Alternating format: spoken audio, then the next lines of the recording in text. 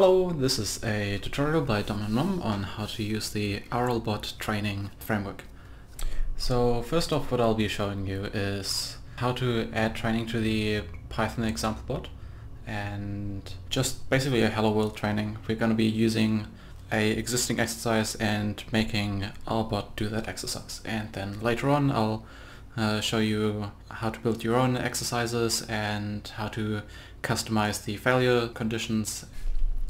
So, just a quick disclaimer, RLBot training can be used with any bot language, so you can implement your bot in Java or Scratch or whatever, and your training code will be in Python. Alright, so I've got my bot here, and what we want to do first is add RLBot training as a dependency. So it's a different Python package than RLBot. That is going to be used to run the training exercises. So it's a different runner. So we've added it to our dependencies, and we now need to install the dependencies. You can either install the development version of RLBot training if you want to contribute back to it, but if you just want to use it, just go pip install -r requirements.txt. And that'll pull in RLBot, which you probably already have, and RLBot training. By the way, this run.py that you might be using, that has this install command already in there. Cool. We've installed RLBot training, and now we want to make our bot do the training exercise.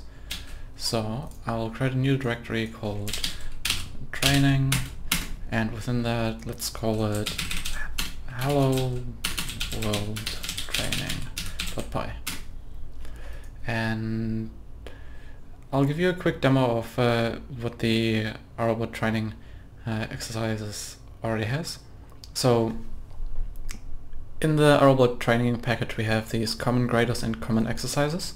The exercises are how to set up your state and what to do with it. So the base class for the exercise is the training exercise, which has a name, a grader, which gives your exercise a grade every tick or none. I'll go into more specifics of that later, and the match config, what to run it with. So this means you're not limited to one bot solo. You can have any match config that RLBot supports. So if you want to make your bot go against a built-in bot, for instance, or if you want to make a bot face itself in some odd configuration, you can do that via the match config. And then kind of the core thing that you probably are interested in at the start is make game state. You might be familiar with the set game state API that your bot can use.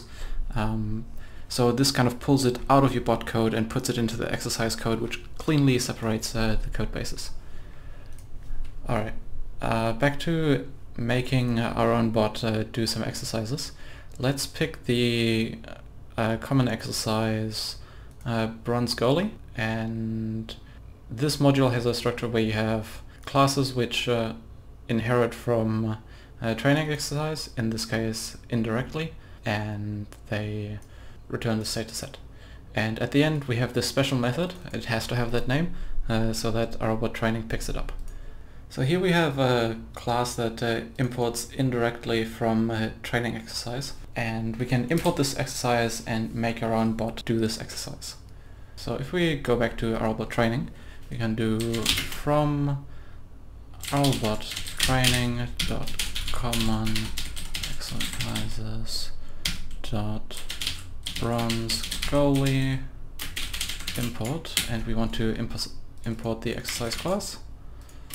Import that, and we want to have this special method which RLBot training knows how to pick up, such that it runs your bot repeatedly. So this thing returns a playlist. So return a playlist is just a list of exercise objects. Return ball rolling to goalie, and it has a name. Rather than calling it ball rolling to goalie, let's call it hello exercise world Alright, and RLBotTraining, once you've installed it, comes with a command called RLBotTraining that should be available in your command prompt. This help message tells you the way you can run it, and you just point it at a Python file and it repeatedly runs this exercise. So we are in the RLBot Python example directory and we want to run this file, so that'll be RLBotTraining run module training folder and hello world training. I just use tab complete there. Activated. Alright. So what this is going to do, we haven't actually told it to run RBot, so it'll use the bot that's configured in the default configuration within this exercise. While Rocket League is... Alright, there we go. Rocket League loaded. And we have the simple bot, which is part of the RLBotTraining framework. Simplebot is running this exercise. So if we go back into here, we want to actually change the config such that we use RBot instead of the default bot. Exercise equals turn exercises.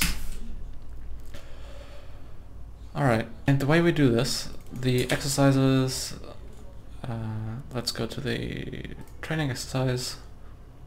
We have our match config, and I'm just gonna show you what match config looks like. So this is within the RLBot source code rather than RLBotTraining.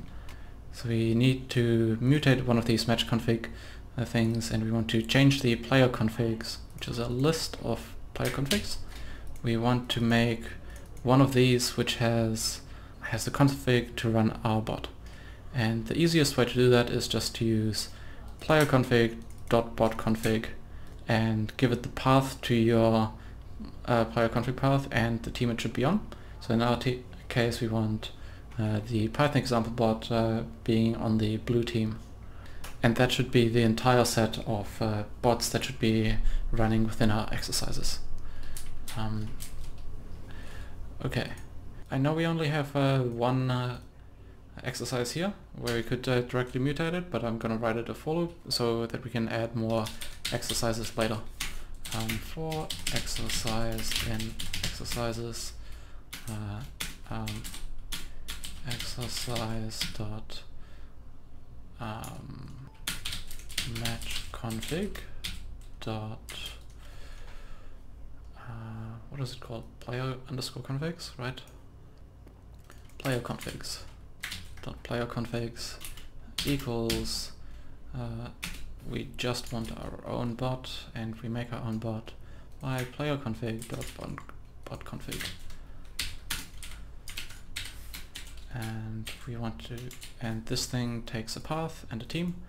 Team is just this little enum, and path is a path looked path, which is just a standard Python built-in thing.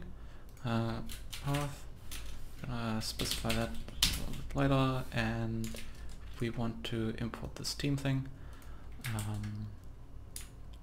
So from RLBot dot RLBot.match config dot match underscore config dot team. Okay. Match config dot match config import team, and we want team dot blue. And by the way, for those who've been paying attention to this console, the exercise is still running, and it live reloads my file, but it's telling me that I'm having problems at running this file, so it's actually not running the exercise. But it's one of the features. You can keep developing your exercises and it'll automatically reload them. So player config is not defined. We want to import player config from the same file we got theme from, and now it should complain about path. Now we have path. And the way we get a relative path, because we could just copy this file path into here, but that's not very nice because it's like an absolute path and it won't work on other people's computer. So we want to make a relative path, and the way we do that is we first grab the path to this file that we're currently in, which is like this magic Python constant which contains a string to the current file, and turn it into a path and absolute. So that'll get us the absolute path rather than any relative path, and we want to go up to RLBot Python example and then dig into this to find the bot config. This path currently is this entire thing, including the file name. So parent removes the file name and we get the training folder, and another parent gets us to the root folder, and then we want to go in the Python example directory, and within that directory we want to choose the Python example config, and let's format our code a little bit so it looks nicer. So there we go. Our player configs are now just our own config, which is a relative path to the Python example config. Just make sure you don't accidentally use your appearance. You actually want to use the config that points to your bot. Alright, Windows path is not callable. What does that mean? I think it's without these. Okay, cool. So you don't have the parentheses after these. Team is not defined because it's just team. It's not capitalized here.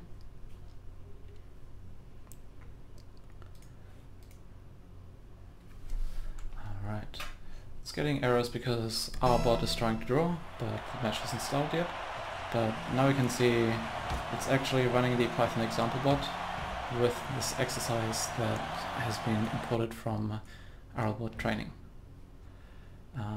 And the nice thing is we can customize this exercise, but we can also customize our bot while it's running, because it reloads your bot after each exercise, which is nice. So one way to demonstrate that is to, I'm gonna change the rendering code. Rather than saying turn left and turn right, we're gonna make it have arrows in that direction. So that very quickly reloaded, and we get our new rendering code. So yeah, that's kind of the pattern. You make some exercises and let this run in the background, maybe in a different window, on a different screen if you have it, and that'll be quite a nice workflow to develop your bot for some specific task. In the next part I'll go over how to make your own training setups and how to create your own custom pass and failure condition, because sometimes you don't want to have a goalie failure condition or a striker failure condition. You might just want to make sure that your Python can aerial to the ball. So yeah, that'll be coming up in a future episode. I'll be committing this code to GitHub, so that'll be part of the RLBot Python example if you want to merge that into your own bot. So yeah, good luck, have fun. You might need to tweak it a little bit to your own purpose, but that's kind of the point. It's customizable.